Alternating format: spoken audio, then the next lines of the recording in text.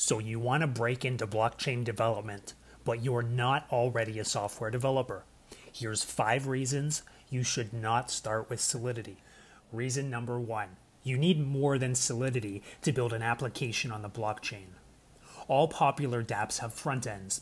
These dynamic charts we see here on Plasma Finance, that's JavaScript in action. That's not Solidity.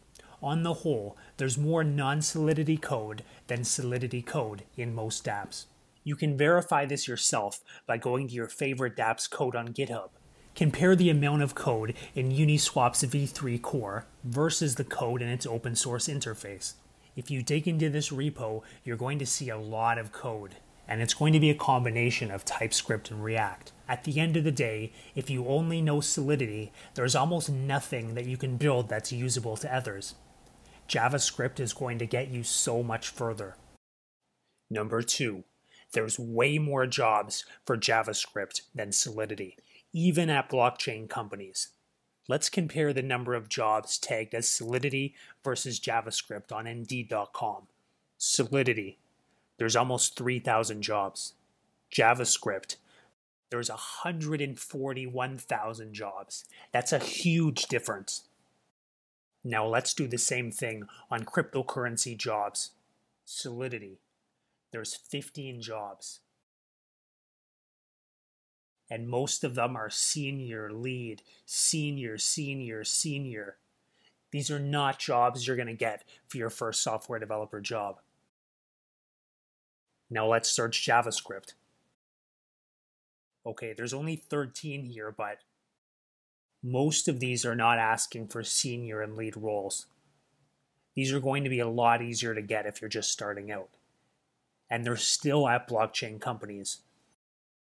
Here's a job at DYDX for a front-end software engineer. And if you look at the requirements, they're asking for JavaScript, HTML, CSS. And an interest in DeFi and blockchain is just a nice to have. So it would be much easier to get this job if you'd learn JavaScript rather than Solidity. Number 3, because Solidity is a new language, there's fewer good resources to learn it. Searching Stack Overflow, we see over 2 million questions tagged as JavaScript. In contrast, Solidity only has 4,000. If you're starting out and you don't yet have an intuition for arrays, hash maps, inheritance, which are common across many languages, it's going to be much easier to learn those for a language that people have been using for a long time. JavaScript, Python, Ruby, Java, they all have an insane amount of resources to learn them. Number 4, Solidity is too simple of a language to make you a rockstar developer. Every computation in Solidity costs gas, and Ether is so expensive that we don't have much choice but to keep contracts as simple as possible. And according to the latest Solidity developer survey, most Solidity developers have been coding professionally for 3 years or more, but have only just moved to Solidity within the last year. So don't discount starting your software engineering career with a different language. Number 5, with JavaScript, you can build useful projects immediately.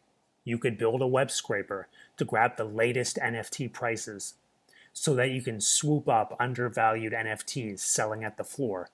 In contrast, if you launch a new token with Solidity, it's probably not useful unless you can get thousands of people using it.